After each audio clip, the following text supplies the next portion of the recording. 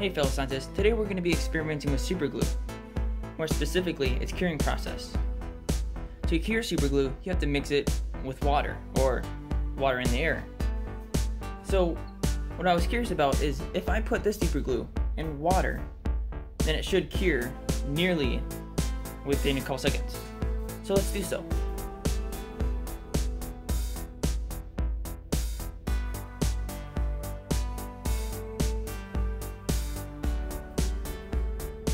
Interesting.